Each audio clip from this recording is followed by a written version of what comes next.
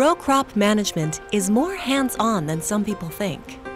Once we've purchased a farm, our local team begins to create value through property improvements. I grew up in a row crop ag family here in the Delta, and I've been with Nuveen for 5 years. I manage a variety of properties here in our Delta portfolio, and I also take a key role in most of our improvement projects here in the Delta. One of the key components of our general strategy is to think through ways of creating value on our farms, whether that be through infrastructure or improving the topography of our land for drainage and irrigation. This includes improvement projects that are taking place in the Mississippi Delta region. Right now we are on the Leatherman farm in Tunica, Mississippi. It's a 5,000-acre farm that we acquired in December of 2020. Within the last 6 weeks, we broke ground on a storing and drying facility. It's going to be about 800,000 bushels, and it'll really help our tenant maximize his efficiency in both marketing crops and harvesting crops. Another type of farm improvement project was completed by our local team on the Clark Farm in the Mississippi Delta region. We bought a 1,000-acre farm that had little infrastructure, poor drainage, little irrigation, and we leveled about 950 acres for furrow irrigation, and it has really turned into a high-quality property that is very desirable to our tenants. Meanwhile, on the Grindstone Butte Farm in Idaho, our improvements focus on irrigation systems. I'm Phil Neary. I'm an asset manager with Nuveen.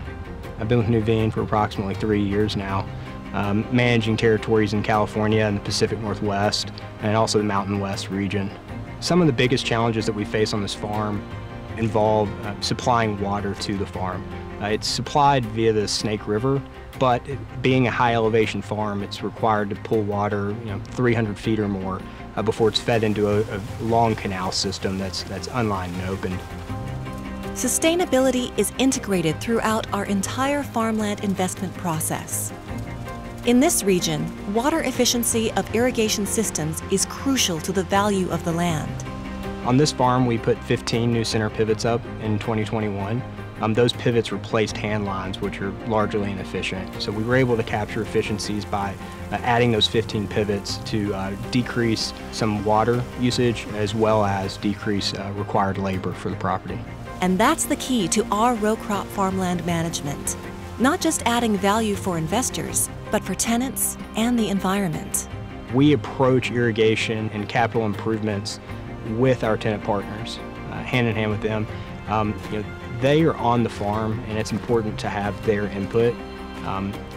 Going out and putting capital to work on irrigation projects that aren't needed or won't benefit our partners ultimately don't have adequate returns. All of the capital improvement projects we work on have the same objectives in mind. The ultimate goal of physical improvements on a farm is to create efficiency, create a desirable farm that attracts solid tenants, good tenants, highly efficient tenants, and to create value for our portfolio.